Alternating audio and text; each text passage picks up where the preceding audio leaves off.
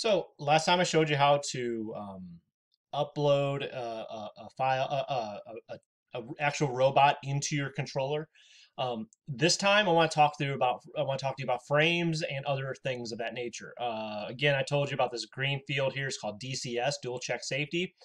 This is set up by you. When you get a robot, in this case, this robot already has some stuff that's set up. Green means the robot can work within that area. Red means it can't go in that area. So because I have a teach cart with a camera, that's what this is showing. But to give us some more flexibility, so we're not running into DCS errors all the time, I'm going to show you how you can turn off the DCS.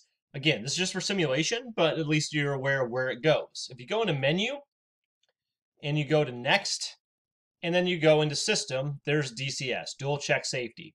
And if everything is okay, it's going to show up here safe and unsafe. So right now, just for kicks, if I jog the robot in an X positive direction all the way over, it's going to give me an error, and everything is going to say stop. It's in the danger zone, unsafe. So if I hit shift reset and then hit minus, I got to, oh, this is shift reset, and then I hit minus away, and then everything's hunky-dory. Okay, so I don't run into this. I'm going to go ahead and turn off the Cartesian position check. So notice this is the work zone camera. I'm going to go into detail. I'm going to hit disable.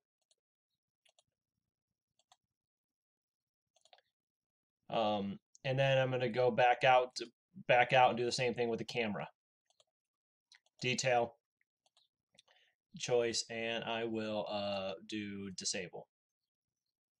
Now, in order to, you're saying I need to apply that here, and I can do the same thing with my speed check, Cartesian space, so I can go into here and disable, and this is just for this robot environment.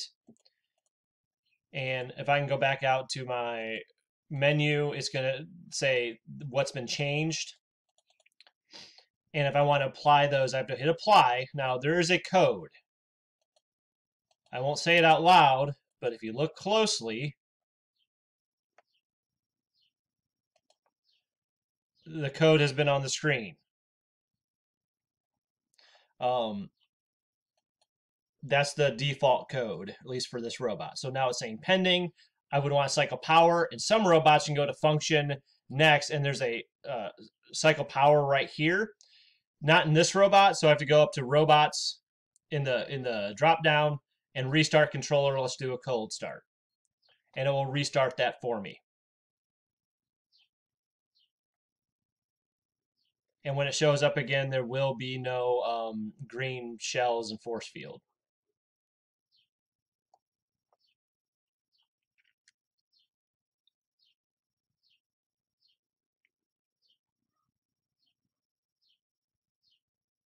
And the green tooling that was there is gone because that was based on the Cartesian system. So just we'll go from there. All right, so last time I had you add a gripper. We'll get back to that another time, but let's do add tooling because I want to talk to you about tool frames. If you go into your robot work cell, and if you go to the robot itself and hit the plus sign, you'll see tooling. Remember, if we hit our control, if we hold down shift and chord, this will tell us our active tool frame, jog frame, and user frame. Ignore jog frame. I never use it, but ignore it. But right now we're in tool frame 1 and user frame 0. Okay, that is our default. That's the default setup.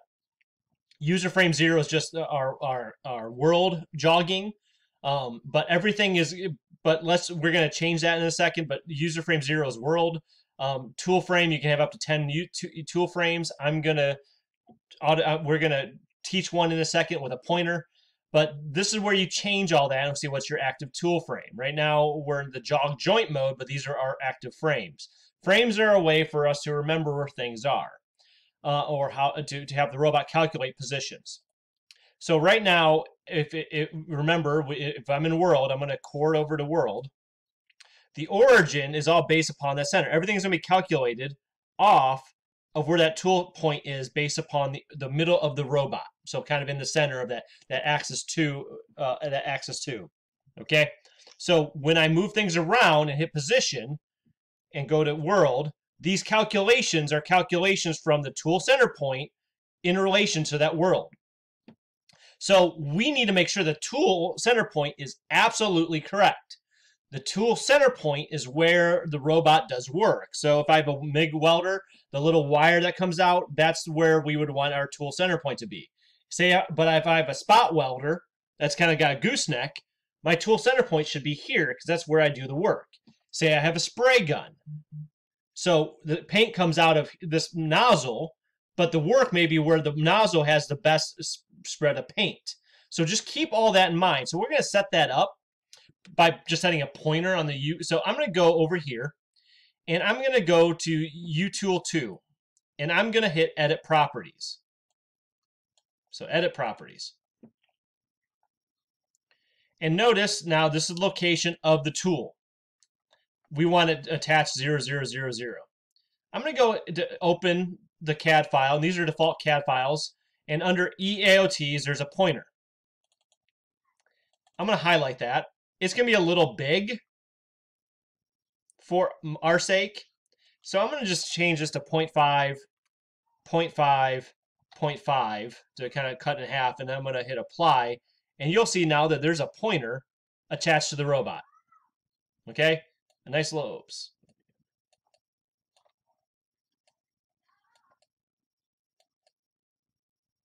A nice little pointer attached to the robot.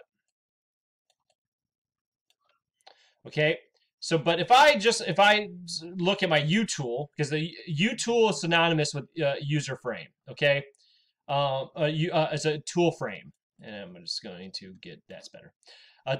So if I say tool center point, think of the tool frame, because what I'm doing is calculating a 0 point on that tool for calculation's sake. And so if I click on U tool right now, it's saying I'm going to edit U tool. It's saying that the U tool is in the center of the faceplate of the robot, which is default. Okay, we all know that that's not the case. In Roboguide, what I can do is move this triad, and I will zoom in, and I can get really, really precise with that. That looks pretty doggone good right there. And say that's now my, and I can say use current triad location and see, and now I can say make that my U tool point, so that now when I'm doing calculations of the world, it's going to move in relation and do rotations. That's going to go in relation to that tool center point. And so now, I might just make this 0 though, just because all we did was come out. So I'm going to hit apply, and now that's my U tool. So now that if I jog in a world, it's going to be in relation to that. Okay? If I wanted to edit tool frame and say this is a gooseneck, and say that it was over here, and hit apply, now you can see everything is in relation to things over there. So this is why we need to accurately accurately calibrate and set up our U tool. Because if we don't, then the robot is not moving correctly in space. And let me get on that. That is one nice thing about setting this up in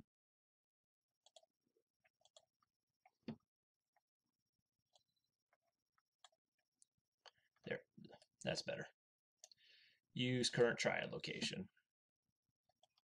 And I'm going to just put that as 0. And I'll make that 0 too, because that makes it better. Okay, so now we have a U tool. So now, if I wanted to, I could jog in that tool. So if I hit Shift Chord, I got to make sure U2 tool is active, and it is. And once I do that, I can then hit Chord to go over to Tool. But first, because I'm in a straight, I got to go over to a joint and rotate my joint 5 down.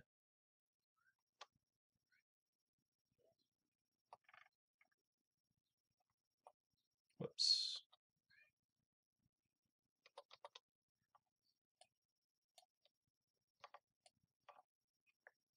Rotate my joint 5 down in a downward, about 15 degrees. If you see singularity, that's what you have to do. Okay. So there I go. So now that I got a calibrated tool frame, why don't I add a partner fixture? I'm going to hit OK on that, and so now I'm good. So why don't I add a fixture? And what we're going to do next is create a user frame. Now, in the real world, I'm going to build this up just so you know. In the real world,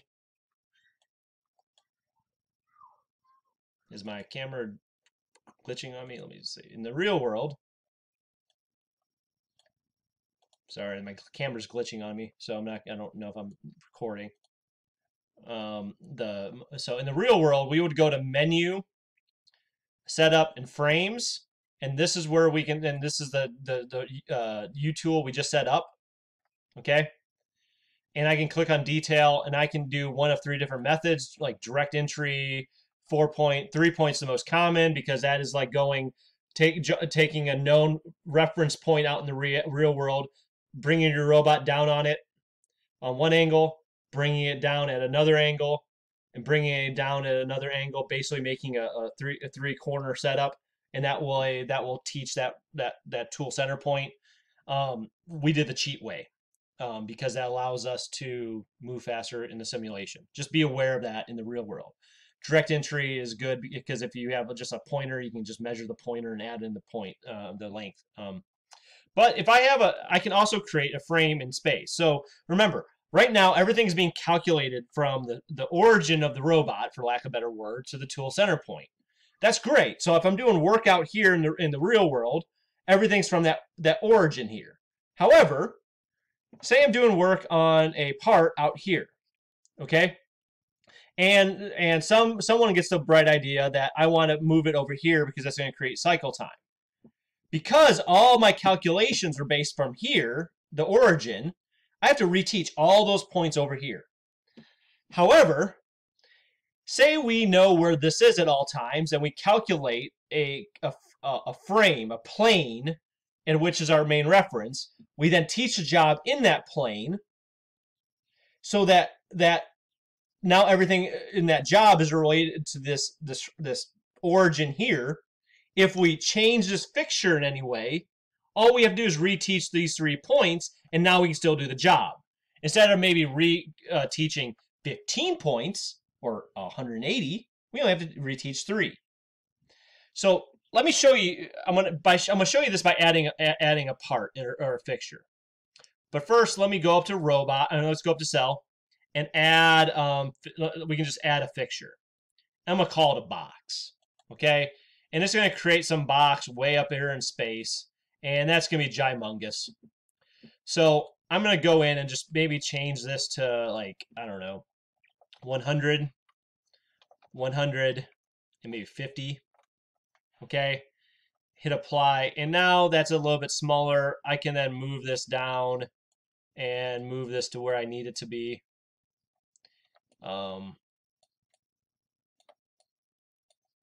And that's a little bit more realistic, maybe, when in reference to the robot size. But what I'm going to do too is do a roll on the y-axis, and let me do -45. Now, so now it's tilted towards me. Okay, and so say that's where I want to do my work. Say I'm doing a weld machine, and that's where I'm doing my work. Okay. What I can do is once I get this all set up, I can move the robot directly by just grabbing the triad and moving it to where I want it to be.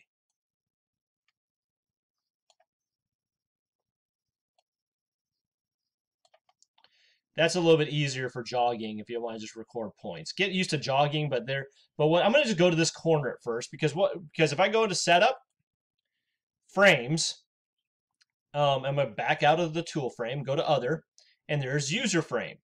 Okay, let me clear off a couple of these.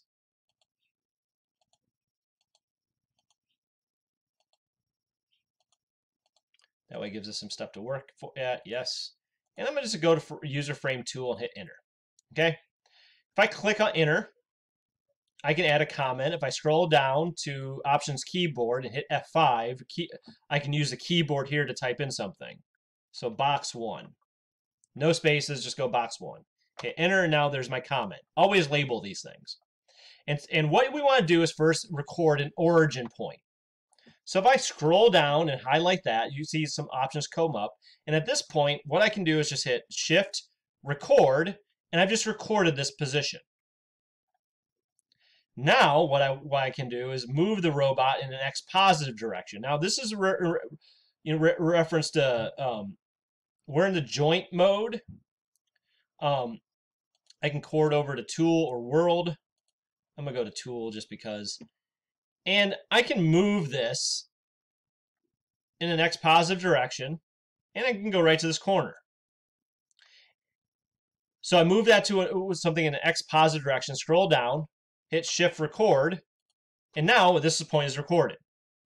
If I wanted to, if I screwed up and want to do it over again, let me do Z minus, because if I'm in tool frame and I hit Z minus, I'll always back away from whatever part I'm facing.